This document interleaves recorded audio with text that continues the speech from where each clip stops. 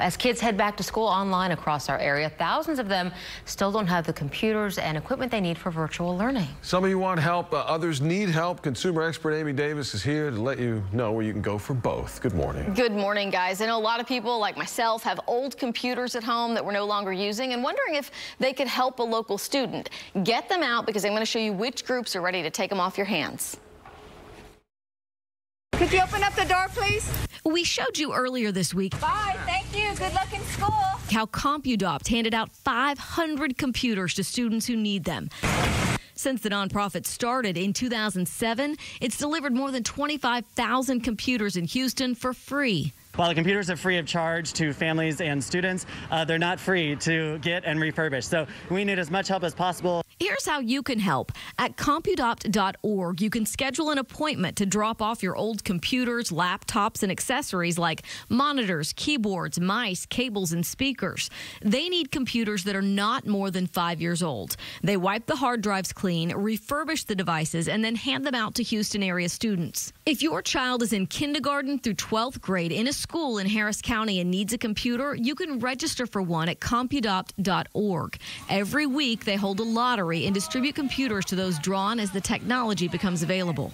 Faith-based nonprofit FAM Houston, whose mission includes helping local Houstonians, immigrants, and refugees in our city, is also accepting computer donations for students.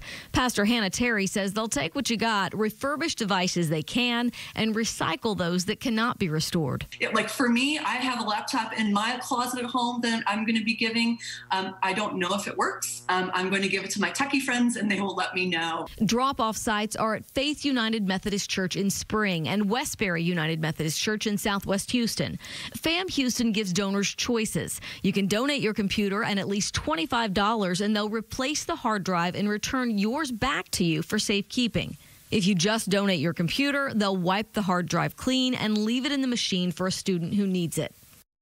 All right, and on click2houston.com, we're linking you to both organizations and a huge resource for families all over Greater Houston. The Boys and Girls Club of Greater Houston is starting Blue Learning Labs. These will be open from 7:30 to 5:30, Monday through Friday, for students from 6 to 17 years old. You do have to apply, but if you're accepted, the cost is $30 for the 6-week at-home learning period. This is for people who need some place to send their kids because parents have to work.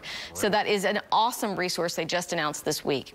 Hey, coming up at 6:45, the deadline for the pandemic electronic benefit transfer is today. This is a chance for families struggling to put food on the table right now to get $285 per child to spend on groceries and food. I'm going to tell you, have more on who is eligible and how you can apply coming up at 6:45.